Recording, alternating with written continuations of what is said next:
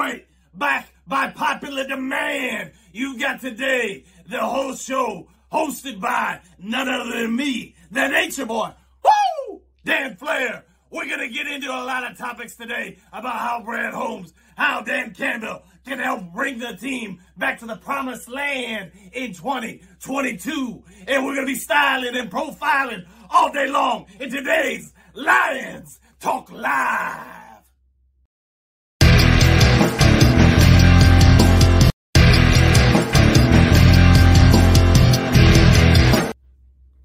You know, our team came into 2022 looking for something that hasn't happened in 5 years, and that's a spot in the playoffs. But we were told through Hard Knocks, we were told through the media that this was going to be the year the Lions bit kneecaps, tore into other teams, and try to host that championship belt. But let me tell you, well, here we are in the bye week, and we're 1-4, and half of the fan base is already out the door. Woo! Clearly they're not styling. Clearly they're not profiling. And they don't have the Gators tap dancing on the floor. But I got some news for y'all, how we can right the ship.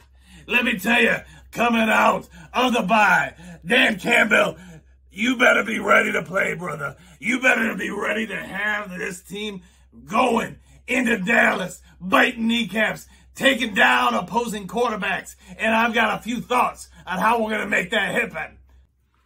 Before we get into how to make that happen, I need you all to do me a favor. Help this channel go to the next level. Go to the promised land. I need you to drop a big elbow down on that subscribe button. I need you to look that like button dead in the eyes and hit it. Hit it hard, man. And I want you to, style and profile all the way you tap dance up to that notification bell.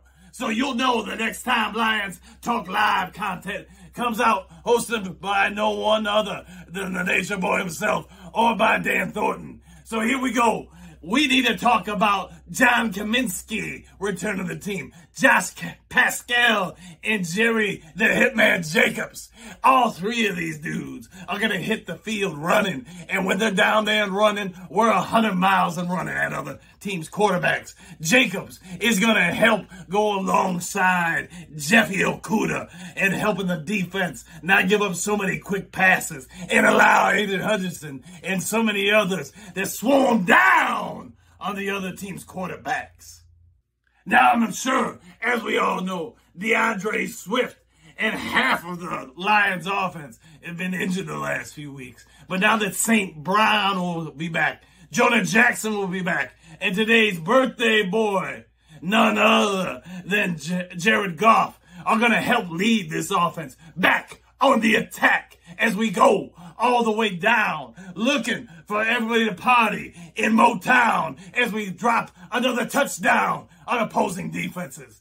So I think this is going to happen when we make some adjustments to that offense that didn't even bother to show against New England. We got to make sure we get a few more quick pass sets in. We need to make sure that our offensive coordinator can tell the difference between man coverage and soft zone coverage, because that was definitely a problem when Billy Belichick came on down and broke up his man control playbook of our offensive coordinator and said, hey, you're in the big time now. Then I got a question for everybody up in the fandom. I want you to go ahead and leave a comment down below. What do you think is the biggest issue facing the team right now? Because the Nature Boy thinks right now the defense is nowhere to be seen. The pass rush that we saw the first 2 weeks might as well went on the IR with Kaminsky and everybody else, because it's been MIA for 3 weeks. Dan Campbell's under a lot of fire. But let's talk about Brad Holmes real quick. We all want a quick turnaround, but I'm sure we all know that Manny Patricia went ahead and spent all of our money in free agency on some bums who aren't even here anymore. So Brad Holmes, the big bad man calling the shots for D-Town, has been struck with a credit card that he can't spend any money on because all that money's gone.